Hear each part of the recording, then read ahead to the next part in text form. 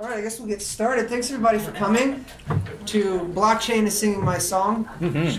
Blockchain Tech for Music Distribution and Rights and Royalties. My name is Bruce Balensiefer. I am an independent music producer and program manager here in the Seattle area. I've spent some time working at Storm, a local blockchain startup. I was the program manager for the catalog platform at Rhapsody Napster for a small time. And I wanted to put this talk together with some of my colleagues here from the local blockchain community because I think there's a really cool opportunity for blockchain used in service to music and artists and their rights and their creations that are out there being used in the world. So let me introduce our panelists real quick. To my left here, we've got Tyler Boscolo. He's the current COO of LifeID, a blockchain solution for identity that is here in Seattle. He's ran marketing for Sky Movement, a company that hosted major live shows in the past, and he's a co-founder of a music-related blockchain project called Mobile that was interfacing with the current companies there and trying to push blockchain solutions for a lot of the accounting and reporting and middleman stuff, right? Absolutely. Yeah. So, would you like to say anything briefly? Yeah, sure. This is really exciting. My background, as Bruce mentioned, was doing marketing for really large scale shows. People like Chris Brown and Lil Wayne, these kind of large artists that people are super familiar with. And my interesting background was in the sense that I realized how big of a pain point there was from the royalty management side. And when I found out about blockchain, I said, this is the perfect marriage for the technology because it can solve a problem sort of by default in this industry. And so I'm spending the last year or so on the identity side, which is a really big component and a large problem. And we also have a partner called Resonate, which is a music streaming platform on the blockchain. And so it's been interesting to get a bunch of different viewpoints of how all of these solutions can sort of play with one another and work together to be able to solve a really large problem. So I'm excited. Thanks for setting this up, Bruce. Yeah, we'll talk a little bit more about Resonate later, I think. Yeah. Next we have Joshua Duchesne. He's a composer, sound designer, educator, public speaker, all-around blockchain enthusiast, media guy. He's a contributor to Giveth.io, which is really interesting. It's a decentralized, altruistic community on the blockchain. Would you like to tell a little bit about that, Josh? Yeah, so first my audio and music background. I come from the world of bands and musicians, and then the last handful of years have worked in video games and VR on the audio side of things. But specifically from the music world as a musician and performer and regularly appearing on a multitude of different soundtracks for other artists as a contracted performer. Getting royalties is such a pain. Like I know there's like so much money floating out there that I will never see just because the tracking is so difficult and the timeliness. There's no timeliness in this. Like it's years and years sometimes before you get paid. So there's just so many things the blockchain can contribute to this that I'm super stoked on. And as for Giveth, it's more of it's not really related to audio necessarily. But it's we're a platform that's trying to re-engineer the way that charitable donations work, using blockchain as the tool to ensure accountability and transparency and efficiency in the process so that we can disintermediate the entire thing, take out the bureaucratic hierarchical organizations that sit in between a donor and a doer and a recipient, and let code handle all of that work for free in an open source project so that money goes directly from donor to the recipient. And that's what we're working on with that project. What's a similar problem that we're solving here with music and music to listeners, right? Which actually overlays pretty well. We're solving the problem of money going directly from person to person, exactly. Peer-to-peering all of the things. Yeah. So okay, so then we have Casey out in the end. We have Casey O'Neill, head of audio and growth marketing, also at 8 Circuit Studios. They're a video game media company working in the blockchain space. Actually, they're playing with blockchain tech. He's previously worked for the Grammys, ran marketing for small indie labels before transitioning into tech. So has done his fair share in tech and music as well. Indeed. My first job in tech was working for a tech company attempting to get into music. It was in 2009, and they built a storefront that would work in the Facebook newsfeed. And this was before Spotify even came to the US. So we actually had a working storefront that people could post in a newsfeed where you could buy music from. It's just we didn't execute on it properly, so it didn't really go anywhere. Wow. Cool. So today I wanted to talk about blockchain music rights specifically. I think a little introduction might be appropriate for anybody in the room who isn't intimately familiar already with the situation in the marketplace. So right now, we have streaming, and it's been happening for about a dozen years. iTunes launched in 2001.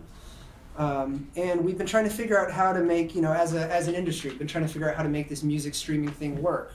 We have the technology to take a piece of music as a digital asset and deliver that to people via streaming.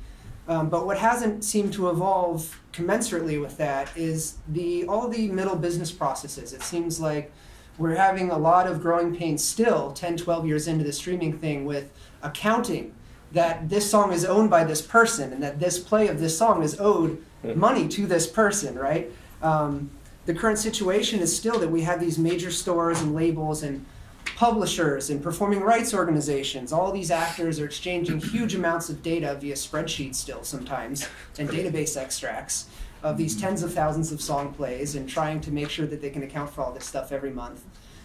It's resulting in unpaid royalties to artists. Litigation has resulted, infamously in a lot of these cases where entire groups of artists and their performing rights organizations who represent them, have threatened suit or brought suit to these stores. And it seems like the situation is that stores often want to pay their royalties. Like they're in this business to do it properly and do it legally and fairly, but it seems difficult for them a lot of the time to even know who to pay, where to send this money, like who is owed this money for royalties, because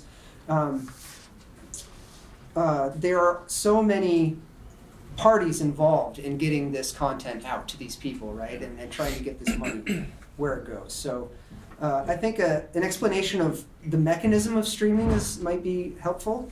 So a record, a track that you listen into on a streaming service consists of three parts that we're concerned with, three conceptual components.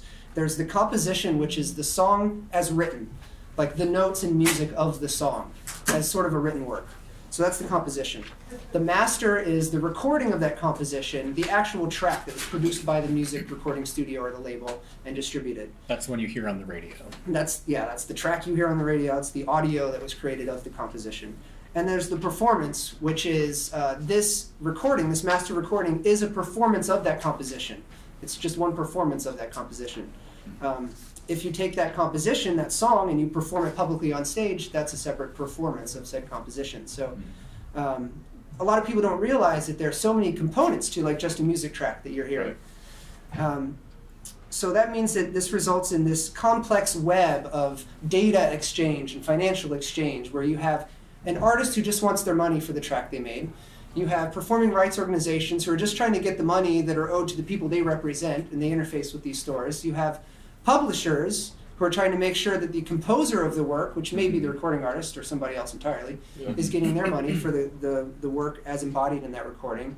And so we've got a heck of a mess on our hands. Yeah. And I wanted to talk with you guys about how blockchain is promising to solve a lot of these sort of bureaucratic, logistical, like you mentioned, these hierarchical and just overcomplicated schemes of entities and data exchange. Yeah. Mm-hmm. I think one interesting place to start is that you mentioned that there's three sort of components to it, but within each of those components there could be dozens of contributors per aspect. So you multiply that out, you take 3, and then by 12. So there's a lot of people that are entitled to all of these rights, and then as you distribute them, it just becomes a whole mess and really complicated. So that's one of the first problems that a lot of it has to do with identity, interestingly enough. And so how do you begin there? And we can, that might not be the best place to start, but we can sort of figure that out as we go along. But yeah, there's a lot of challenges with it. Yeah, so before we get too deep into how blockchain can help with this, I think it'd be helpful just to do a quick overview of what blockchain is for people that aren't already in that world.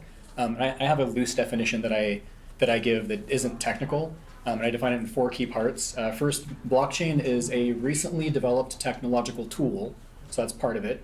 Secondly, that uses a combination of math, cryptography, computer science, and game theory. So these are sort of the elements that compose blockchain. That solves long-standing problems that we previously weren't able to solve with our prior tool sets. 4, which enables us to do really cool things we've never before been able to do. So that's my high-level definition of blockchain. You can think of it as a tool, like the internet itself is a tool. It's a giant distributed, decentralized tool, and on top of it you can build things like the World Wide Web using a particular protocol. You can build whatever protocol email uses is another type of protocol you can put on top of the internet and use it to do certain things and accomplish certain functions. Blockchain's the same sort of thing. It's a broad-based tool that anybody can use, and with it, it enables us to do really cool things, and it allows us to solve a lot of these problems because of the inherent properties of blockchain. And that's, I think, a nice little intro into how we're going to use it to solve things. So, yeah. So one thing that we talked about here was distributing all these payments to different people. One nice thing that we've developed through blockchain is this thing called smart contracts. It's essentially an unchangeable piece of code that executes a specific function when certain conditions are met. So with these code-based contracts, within a music track itself, you could have a smart contract attached that would have the names and basically wallets or the money addresses of all the people involved and the percentage breakdown of everything they receive. So as soon as a song is played, instantly the exact percentage each person is owed could be sent to them that moment. Or if it's counting at the end of the day, it could be that day, but it doesn't take months or weeks or sometimes years for a payment to get processed. You could literally wake up the next morning and you would see, here's the 17 cents I made from the 0.15% I'm owed for the composition of the drum part of this one track that was played at this one location. You would have all that information built into these smart contracts. So you'd be receiving money instantly, and everybody would be paid out quickly without all these problems and middlemen in the middle sucking a lot of that funds. So that's perfect segue. I was getting right to the smart contract next. Yeah, you nailed awesome. it. Yeah. And Casey, I think that there are similar concerns in the area of 8 Circuit's work, where you're dealing with audio assets, maybe not music tracks, but there's a similar need to kind of understand that this asset, this piece of audio, has an origin, and that needs to be tracked, and that needs to be respected through the whole pipeline, right? Yeah, so the way that we're not looking at it from an audio standpoint, so the assets that we're using are actually in-game assets. Oh, sure. But from a, and I can get into that later, but from an audio standpoint, I think another thing that's really important was if you combine what you were talking about with identity, and then what you were just talking about is you can actually digitally identify this song and can point it to the owner. And that way, the owner of the song will always be attributed to that. In this day and age, if you have, the example I always use is, if you've got a photo on your phone, you can send that photo to anybody, and it's always the same file. But if you have a file that is sent from a smart contract, it is always going to be the same file from, trying not to get too technical on it, but there's a hash function involved. The hash function, if it's changed, it's not the same file. So there is a lot of digital attribution that can be assigned to music too. So I think the key there is that we can enforce something like uniqueness or digital scarcity using this technology, because the way that blockchain works, if you're unfamiliar, is that every transaction that happens, if there's an event like I've played this song, what happens is that gets recorded and added to the chain as a new block, right? So it's basically a ledger of transactions through time, where this song was created and then it was played by this user, played by this user, played by this user.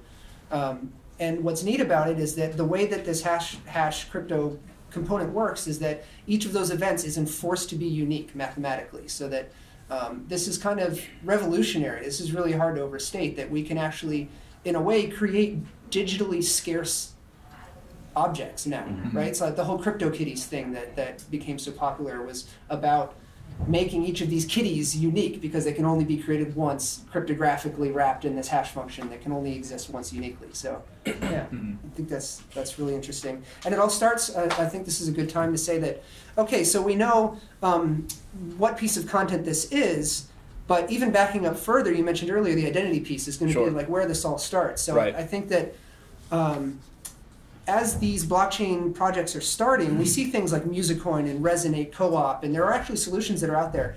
But it seems that one challenge to me is interoperability, where how do we know that artist A, who exists in the Musicoin sphere, has collaborated with artist B, who exists in Resonate's sphere? Do we have these artists as entities on both sides, or in some universal common system where we can actually, no matter who works with who in this industry, attribute the work to those identities, have those identities exist. Yeah. I mean, there's certainly the opportunity to be able to do that, which is why it's interesting that the fundamental base in this is actually an identity problem. And as Bruce was alluding to, there is this challenge when you're an artist that has music on Apple and Spotify, just the common names that everyone knows. How do you attribute people that are also supposed to be associated with a type of royalty payment? And so having a universal identifier that can sort of live outside of the particular ecosystem is really important. And so that's a great example in the case of where if we're working with Resonate, how do we ensure that artist can also sort of duplicate what they're doing and have it be the exact same component on another platform? And that's absolutely something that we can do with a blockchain-based identity solution. So I think there's great opportunity there for the peripheral tools around all this stuff to evolve as well, right? There's the core identity component. There's the wallet. The wallet component of this is another big thing, I guess, right? Because another hinge pin of this whole scheme is that we can digitally pay you. That we have this currency, this cryptocurrency, this token, this something that represents value that we can send digitally to some address.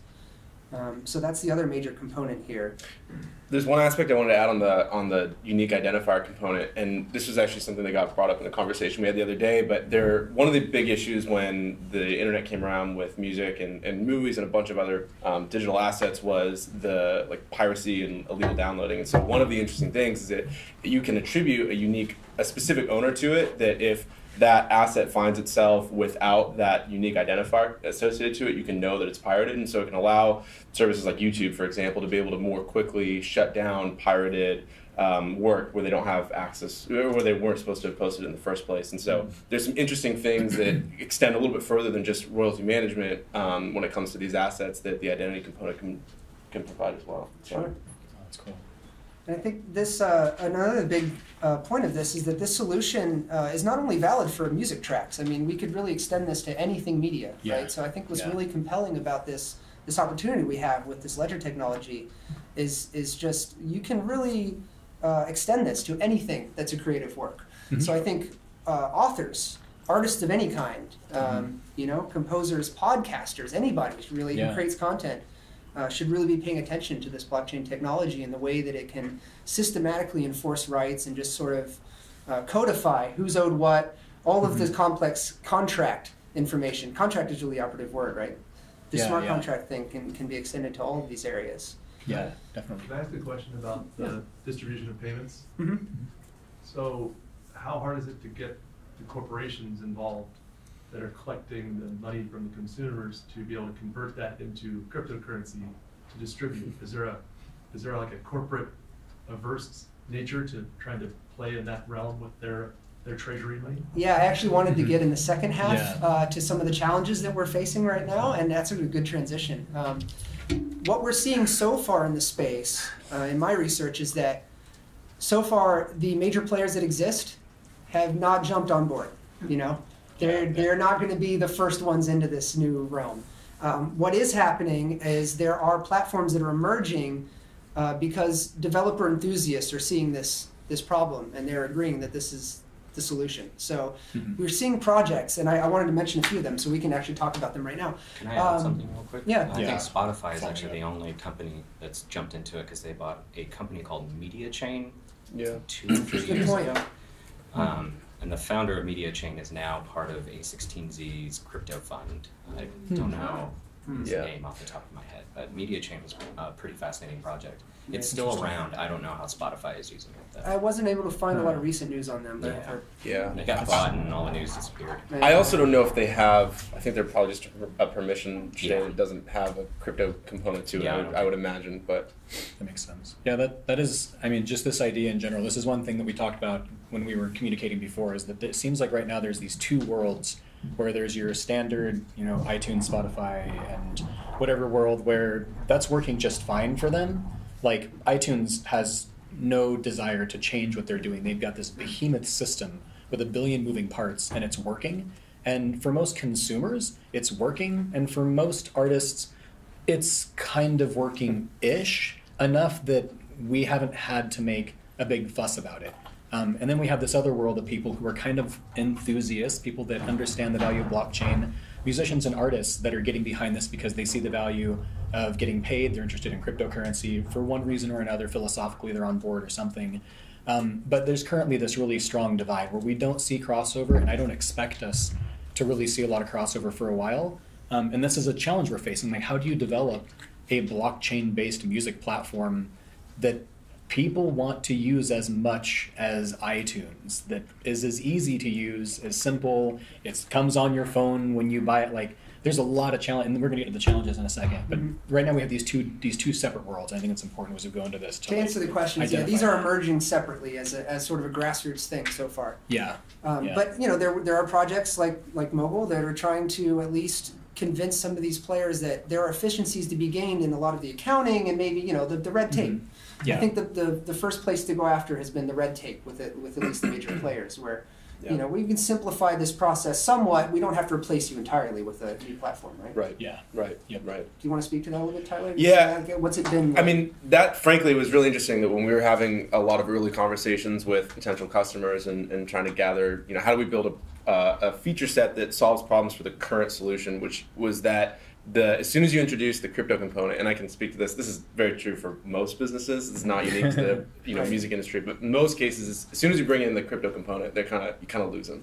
Yeah. And so what we were trying to accomplish, or what we are trying to accomplish, is that how can you provide a lot of the value that you can get through the automation, the immutability, so on and so forth, without introducing the complexity with the tradable token on an exchange. And so there's ways that you can abstract that away from a customer, which basically means that you have some sort of token economic model working underneath the hood, but it's set and it's not actually ever really touched by Exposed anybody. publicly Yeah, or exactly. interacted with. And you can, and then from a business use case, you can say, okay, this can be attributed to X amount of dollars that is paid in USD or fiat, as we call it in the crypto space.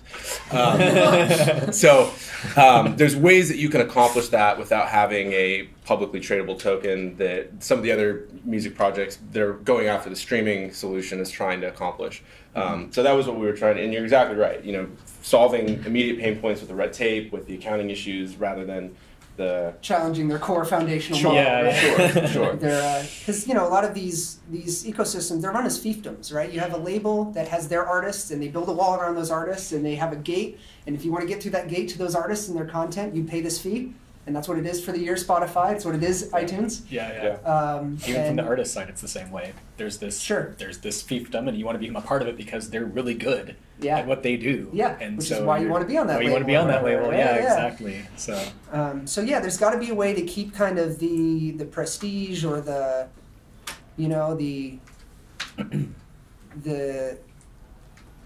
top dogness of some of these, I guess, labels, without like challenging it directly, but while building the new thing that will become increasingly appealing. So I think that's what's most fascinating to me, is that you have Music Coin, you have Resonate, which is a co-op. So you have all these different models that are emerging as entirely new ways to rethink the model of, I'm an artist, I'm going to make music, and then I'm going to send it to people and somehow get paid.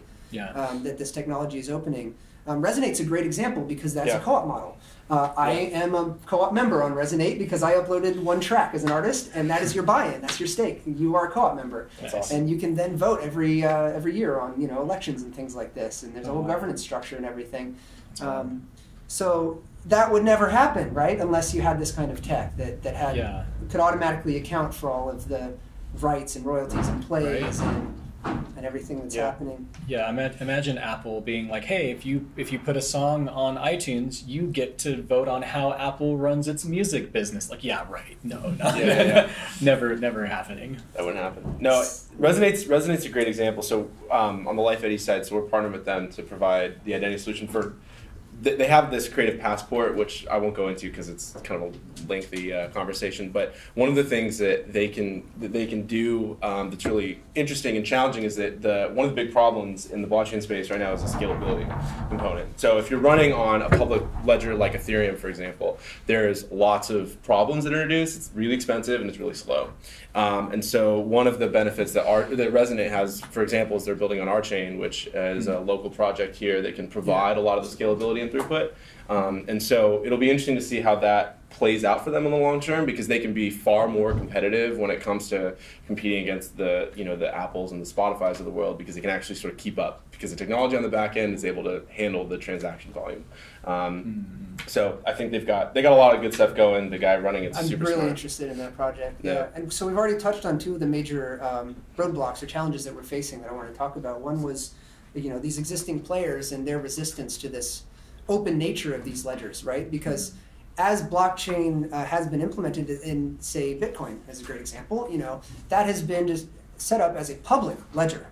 So this is a good thing to talk about, is that a lot of these fiefdoms, right, these labels, these publisher collectives, they want to control that content. They don't necessarily want everybody who's participating in this platform to know that this track is Rihanna's and she's making, X dollars every time you play it or whatever. But that she didn't write any of and the all, songs. But that there were 10 other people who actually wrote the composition behind it. That Max Martin has written most of your pop hits over the past decade. Or for anyone to know, say that Sony actually charged this store this much for access to their catalog this year. Or this is like kind of the rate that they're paying on their royalties when these streams happen. So I don't know, you guys have any thoughts about that? I mean, I think that we might see things like permissioned chains that happen first, where there's a Sony chain. They see Sony's, for example, they're the big dog right now for music, right? So if they finally see the appeal of taking care of a lot of this red tape and the accounting that we talked about, perhaps what happens is that there's a Sony BMG private permission chain that exists, then when you're a streaming service and you want access to that catalog on that platform, you pay your access fee for permission, you get your credentials to the chain, and then your business systems have credentials to interact with that on an ongoing basis. By the way, does everyone sort of know the difference between a public ledger and a permission? Is that like, do we want to explain that? Do you want to explain it? Go for it, Josh. I just assume that this is kind of a general-ish audience, is that right? Not everybody here is in blockchain, right? Cool. Okay, yeah. All right, we got music folks here. Yeah, definitely. Cool. Yeah, good. Someone wanted to. Go ahead, you do it. All right, yeah. So so a public chain, that's like Bruce was saying, Bitcoin. That is something that is publicly accessible. Anybody can jump on and be a part of that chain as a miner or transact on that chain. You can see all of the transactions on this public digital ledger. Totally open. Yeah, totally open. You could go online right now on your phone onto a block explorer, and you can see all the different transactions happening in real time from the history all the way back to the very first transaction. A private ledger would be something held within private companies or corporations or between companies, and so it has some of the functionality of a blockchain except the public part of it. So they're not going to show you what's happening on that chain. They're just getting some of the other benefits of it. They might show you part of it. Might be like partly public, or it might be completely private. But basically that's what a Sony would use, so that you don't see who's getting paid what, who wrote what. You wouldn't see all that cool stuff, but they would be maybe using the tool as a way to make the process easier for them without showing everybody. So would that be like Quorum, JP Morgan's blockchain? Yeah, like IBM's Hyperledger. That's probably the best example. Yeah. And so those node operators, the computers that run the transactions, are determined by the company, in this case IBM, rather than with Ethereum, anybody can just spin up a node and you can sort of participate within the economics. Join the pool. Yeah. I'll take transactions. And so that was, I think what we'll see with the large enterprises, at least, they probably won't adopt public chain. This is my own perspective. I think that they will be far more quick to jump onto the permission private chain, just because they can get some of the benefits that blockchain can offer, but they don't want to have all of their stuff out. I mean, it's not actually on the blockchain, like the information isn't per se on the chain, but it's just shades of comfortability that they can sort of accept. They can control it easier too. Exactly, and it's far less expensive. Yeah. So. Yeah. Cool. So let me see. Another thing I wanted to talk about here was interoperability. Yeah. So let's assume that we do see something like a Sony BMG private permission chain, where they've realized this efficiency, but they don't want all the information out there in public. One cool thing that's afforded us by this technology could be the standards that are emerging. So the idea of a token standard, you may have heard of ERC20 is the most popular standard being used right now in the blockchain space to build other applications on top of. So what this is, it's a protocol upon which, similar to the way that Josh was explaining the internet, On top of internet, you can put email, you can put World Wide Web, you can put these things. So on top of this ERC20 standard, you can put a music streaming solution. You can put video, like the new YouTube. There's there's DTube and all this stuff outside. That's built on Steam platform. Yeah, but yeah, right? same idea. So you can distribute basically anything you want on top of this.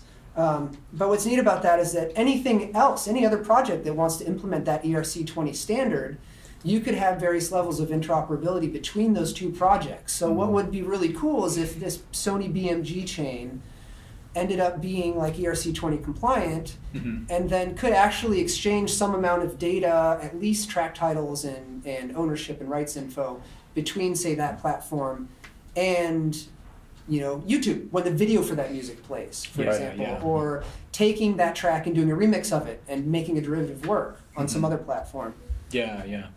Yeah, that's cool. Because right now, isn't it that YouTube has it's basically Shazamming every single thing that's played, and then it tests if it matches against something, and that's how they determine if you're copyrighted. They're like audio printing. Yeah, it's and reviewing content. Yeah, like that seems so archaic when you look at the type of tech here that you could literally just be like, well, the smart contract says this wallet address, we know it's that person, or it says this hash, or it's all totally identifiable instantly without some weird audio analysis going on. Yeah. If you wanted to get deeper, you go into ERC 721 topens, which is what CryptoKitties was built on top of. Non-fungibles. And they're non-fungible tokens, so you can't copy them for the most part. And I think a combination of ERC20 and ERC 721 would be an interesting way to combat that type of thing. To clarify the ERC 721, because this is we're like nerd talking so hard up here. Think of you have a signed Michael Jordan basketball card. It's the only one. Nice. That's an ERC 721 token. There's no other one like it in the world. If somebody else has that same Michael Jordan card and it's signed a second time, that signature is actually slightly different than the first one. Every one of those is a unique card with this unique identity, and through cryptography and ERC 721.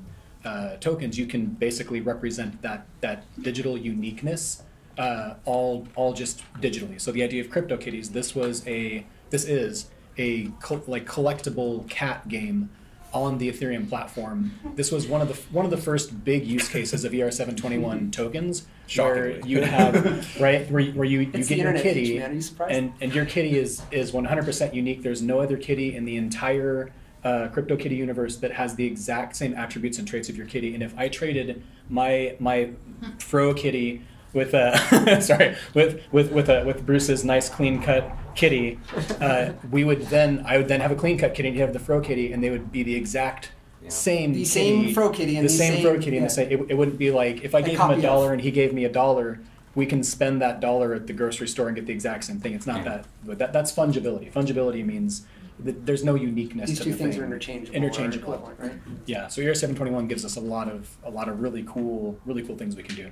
Can I ask a question? I don't come from the music industry at all, but one thing I'm thinking about is remakes of songs. So I get sampling, you could take that, kind of track it from its original to a shortened version. But how does it work with relating a composition to somebody that just kind of takes that and then makes a new file with a new hash that's the same song, but does that make sense? No, that's a great question. I think that's one of the challenges that's being solved right now.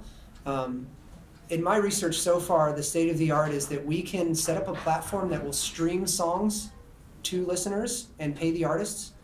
I think there are projects that exist, very nascent, that are looking at things like remixes, and I think that's the next big opportunity, and we can talk about that a bit. I think derivative works are the next thing that we need to figure out. But to your point, I would say that would work if we could track the composition to composition level uniquely using this tech. So that it would be a different recording of the same composition that has some unique ID that's persisted through that chain, right? Yeah.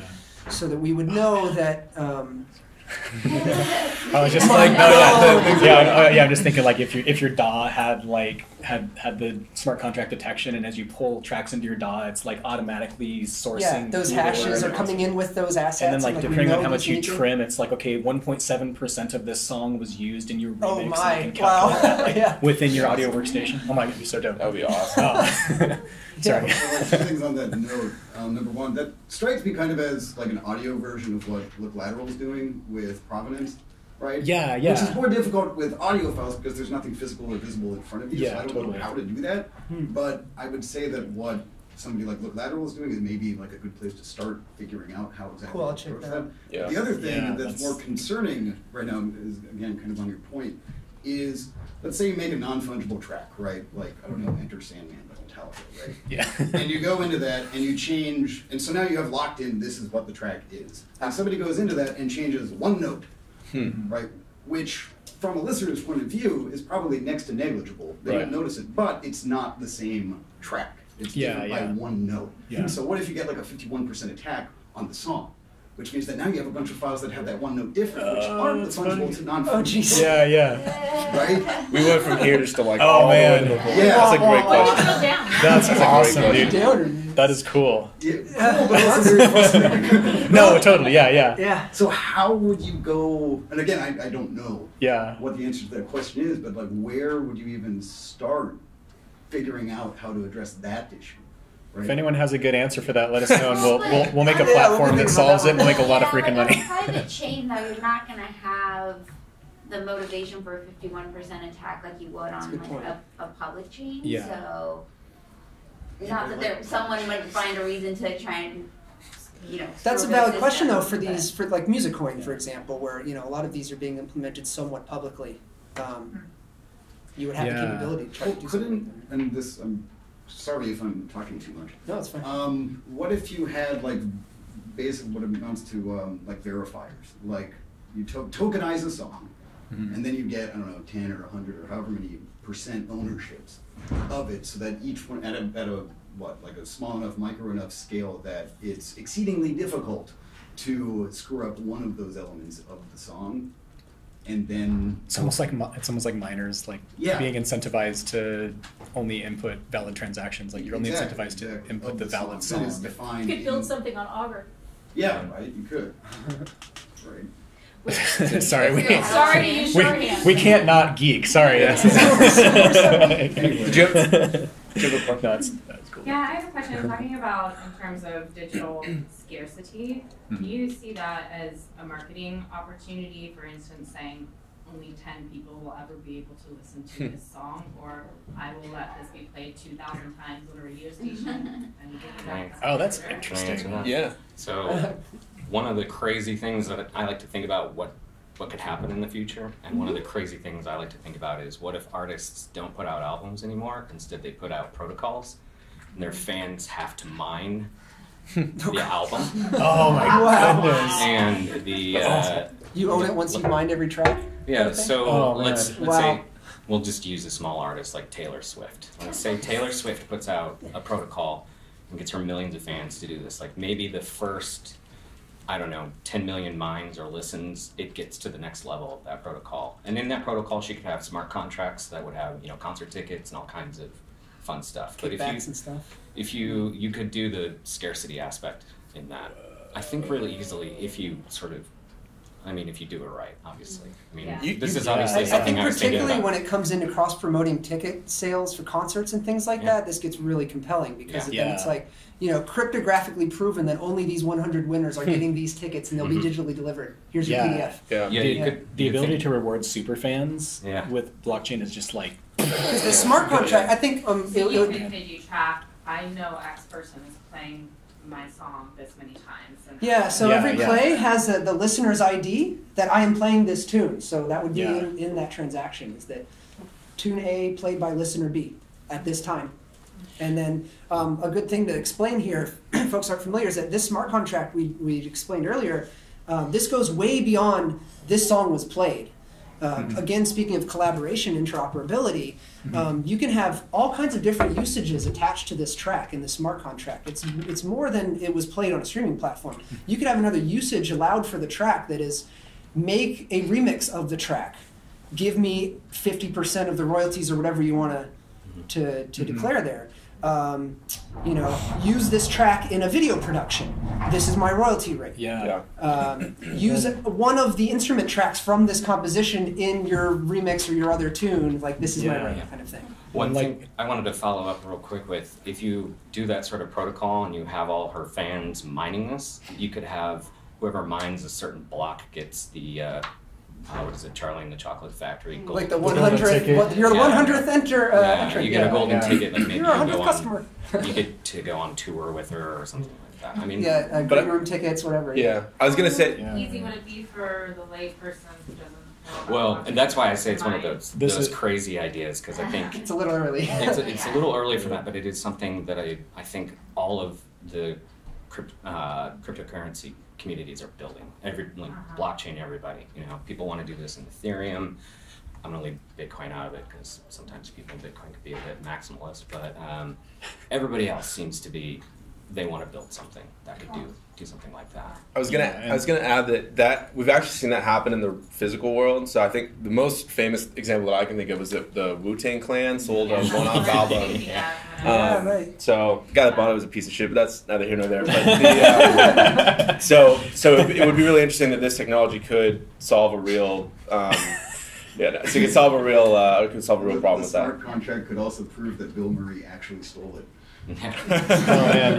Actually, a real life example that was just used was the Dodgers. The Dodgers just did a bobblehead thing on, I think it was on Ethereum. So neat. Our I hadn't team heard about that one. It was following that pretty closely. Yeah, and this is also an area where there's a lot of work being done. Like we have designers and blockchain meetup happening here in Seattle, and I think it's the first one in the world that I know of where people are actively getting together, finding ways to better design these systems for humans, not for coders and stuff. Because currently most of the systems are designed for people who really understand the tech at a deep level. But more and more we're getting to the point that these are usable by anybody. And I think it won't be very many years before anybody's grandmother can pull up her phone and download one of these apps and be using cryptocurrencies and blockchain without having to know.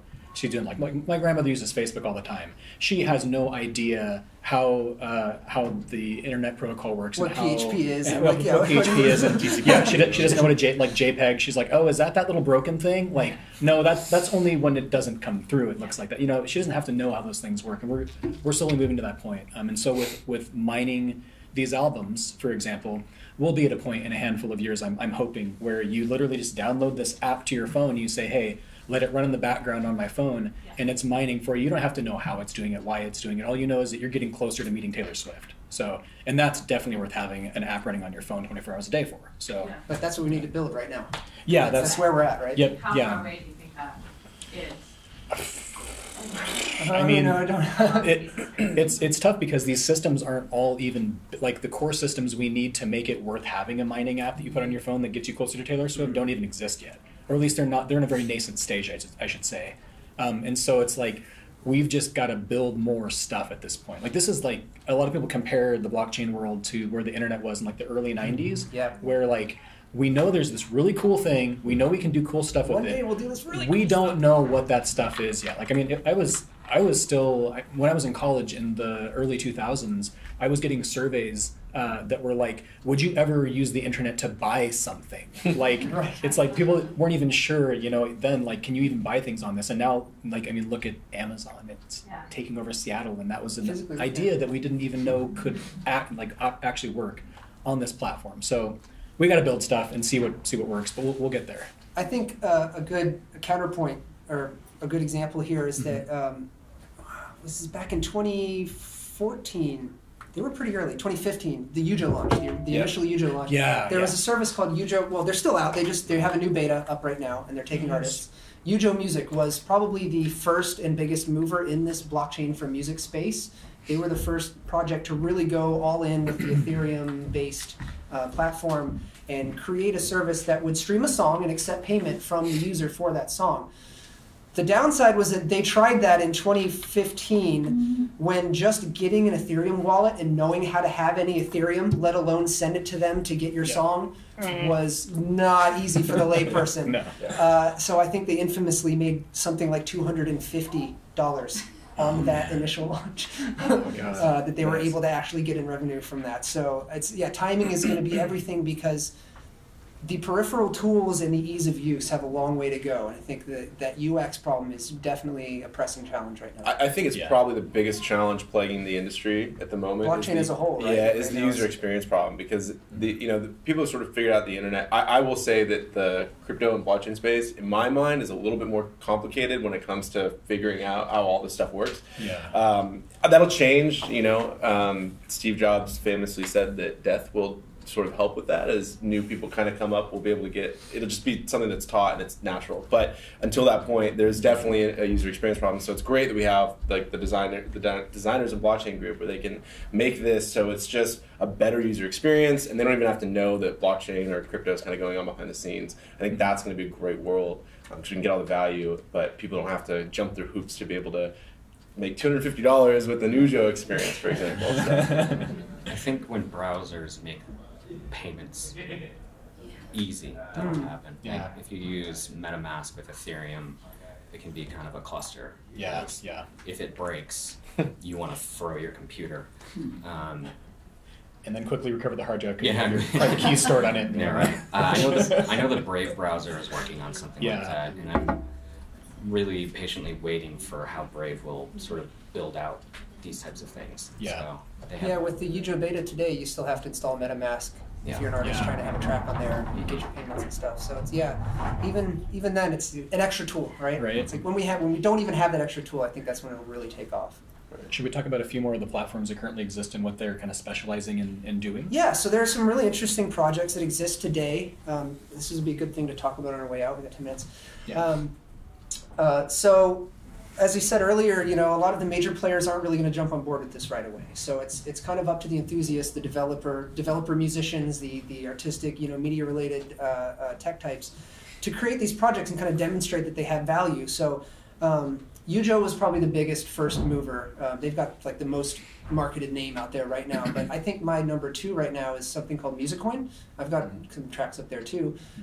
So what they've decided to do is just stand up their own service and their own token called Music, and to just go for it and try to be the new music token.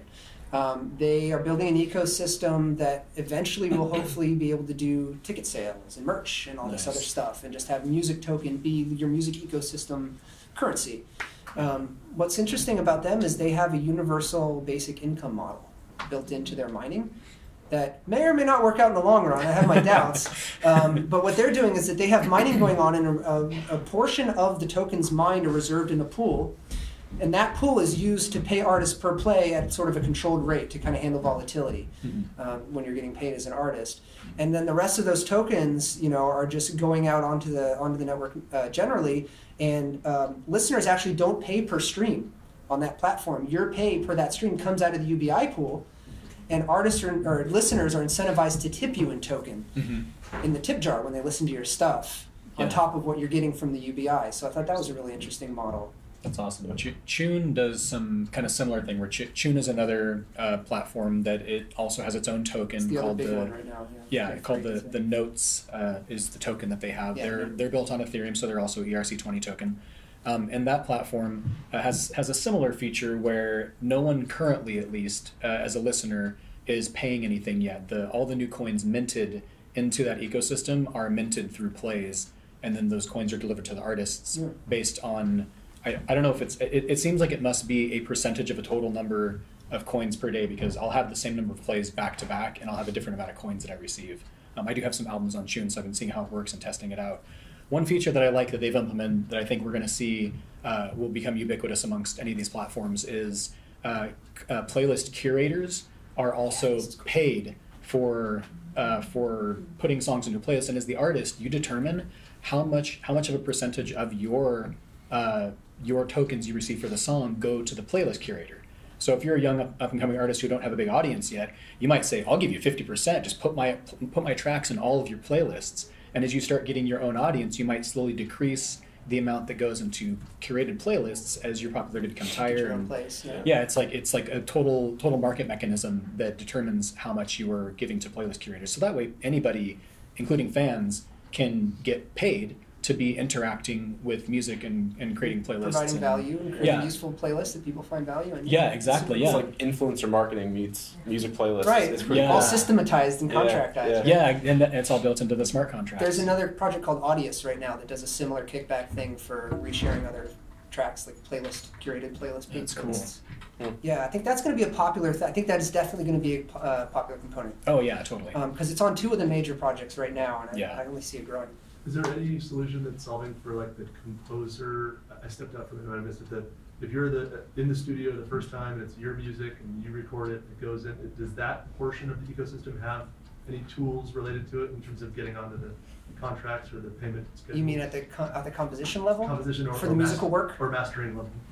Well, the way that it works now is that it's basically on the master. It's like that Yeah. track as recorded is the asset that's being managed. I think there's an opportunity, and I'm sure there are projects that exist that I don't know about, on the publishing side specifically to handle that composition as an entity and put that on some kind of chain with the unique. Ours does. The one that we're Oh, building hey. is doing it. So we can chat at some Good point. boy. Yeah. So But yes, I think that's the other side of it, right? There's the master, and then the composition is going to need all this same shepherding and management and coaxing through the systems and tracking, right? Tagging and. Yeah, we don't have we don't have a way to show our slide deck, but in it we actually had a couple slides that show like how this process actually looks and the number of players involved. And we have like a simplified slide where it's like, oh, there's like 10 little moving parts here, and then we show the real slide of how it works, and it's like 100 bubbles with all these cross X's and O's and stuff. How this works? It's really it's way more complicated than it needs to be. So I've uploaded the slide deck actually to the event. If you just go to the event, yeah, I put the PPTX up on there. If you want to go check out the slide deck, you can download a copy. Yeah. Do you want to save time for questions? Like 5 minutes left. Yeah, we've been doing a little Q&A, but we'll open it up for full Q&A now if anyone has any other questions. Or we'll just keep geeking out up here. Yeah, we'll just keep talking acronyms for another 5 Right. minutes. Yeah, go. So one thing I'm really curious about is infrastructure, specifically like physical infrastructure, which is basically Seattle has the problem. Countries around the world do. I'm talking with the mayors of a few different cities about this, because music cities are like this word that people are throwing out now. And one of the main problems that I run up against is everybody talks about music and streaming and listening to stuff and all these great things that are kind of the result of music and production. However, there is very little infrastructure for production. Right? Where are the practice spaces? Where are the venues? Where are the bookers? Right? How much are you charging? How much organization do you have together? And I'm curious if down the line, streaming is certainly part of all of this, but kind of in the wider ecosystem, right? I personally sort of feel like it's a little bit cart before the horse right now with streaming, only because the means to produce the thing that you want to stream are so limited. And is there, like, is what music and blockchain is doing is kind of like, are you considering that? Or kind of organization versus distribution? I mean, that's rad. I don't know. Well, so we're talking about interoperability. I think this is a really cool area for that. So if we eventually get to the point that we have a few chains that are working, or some universal music coin that everybody sort of agrees upon is the thing, or some platforms to develop that use a common currency like Ethereum, that you could start having studios and publishers and venues and even tour buses and things that all are sort of operating within this ecosystem. Or whatever, yeah, all operating within this ecosystem. And so you could right, and so you could build into whatever your band or your act is doing. Like, you receive some tokens from here, and you can automatically shepherd it off to the studio that you're going to be visiting on this tour to record this one track as you do your world thing, and then you get paid from this venue in the tokens, and then you pay your tour bus driver in the tokens, and it could be this kind of ecosystem that utilizes some sort of token model or maybe a small set of tokens that are interoperable and translate easily. Yeah, or something totally. Like Yeah, that, where,